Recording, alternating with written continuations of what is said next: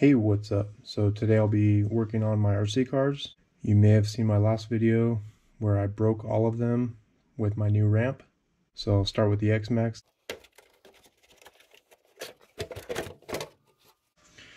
So this one sounded like the pinion gear came loose. So let's check it out.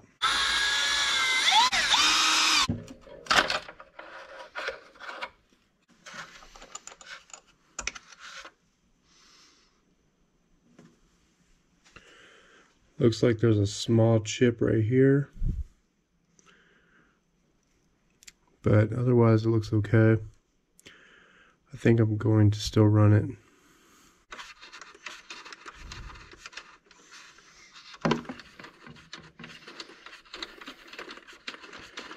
Spur gear looks okay, so I'm going to run that too.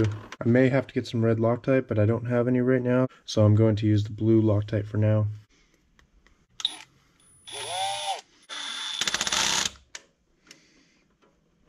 If that comes off again, I'll be using some red Loctite.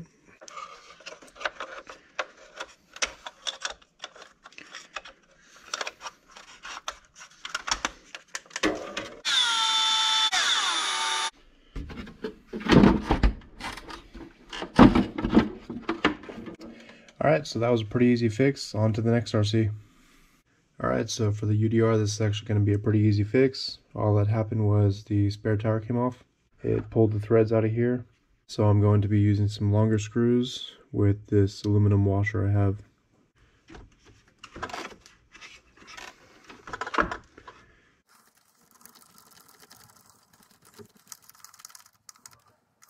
Alright, I'm going to go ahead and swap out the other one as well. So those longer screws should hold those in a lot better. On to the next RC. So I'm going to work on the TRX 4. So on the TRX 4 I was running the tires from the Haas. I broke the steering off the portal right here. So instead of just replacing these, I'm going to upgrade the portals to aluminum to make them stronger. I'm not doing the brass because I'm not wanting to add weight. I'm just wanting to make them stronger than the plastic. I will be using these Team GPM aluminum portals. These include all of the screws that you need. They're all stainless screws.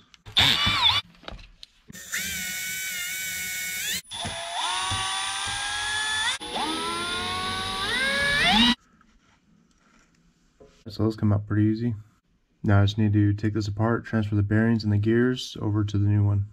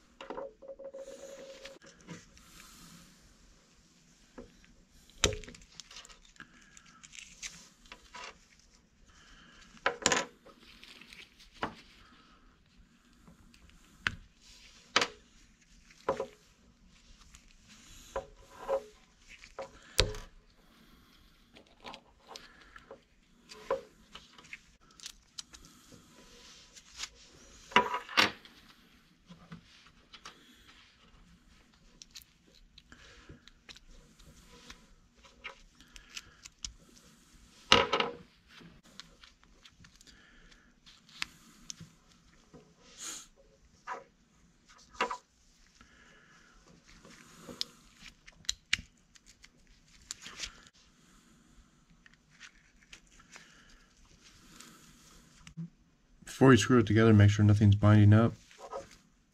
And since this is aluminum, I would put Loctite on every single screw.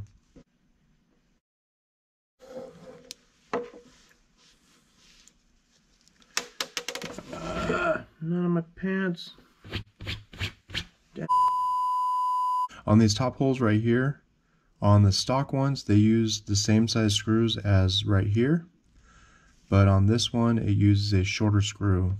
So make sure you put the shorter one in there so you don't strip these threads out.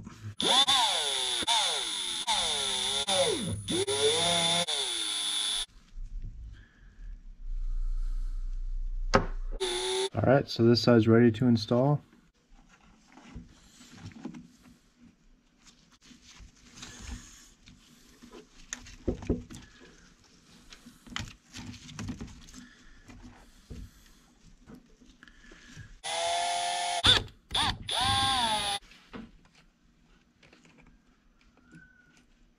The screw they give you is not long enough to go through both links, so just use the original screw for that.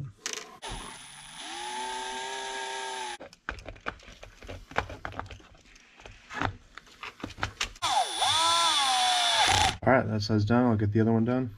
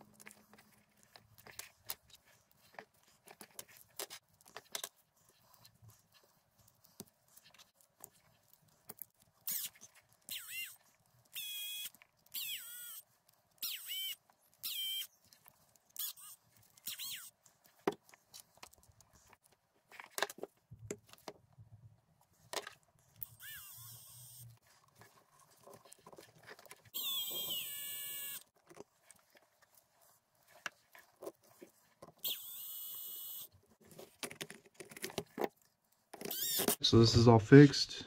The chassis has been bent for a while. I'm not going to replace that because I don't run a front bumper anyways. But other than that, this one's ready to go. So I took the Maxx out one more time before I posted this video, and I still had problems with the pinion gear. So that pinion gear got loose and it ended up stripping out this time. I need to replace the spur gear again, and I'm going to replace the pinion. This time I'm going to run a 21 tooth instead of a 20 tooth, but I'm going to leave the pin system set up for a 20 tooth, and that'll give me a tighter mesh. Hopefully I won't have any more pinion gear problems, and I will be using red Loctite this time instead of the blue Loctite. So I have the new spur gear on there.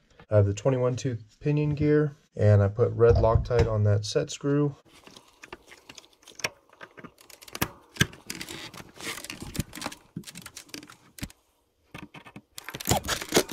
Alright, so I have that on there, tightened down. Gear mesh is very tight, but I think it'll be okay.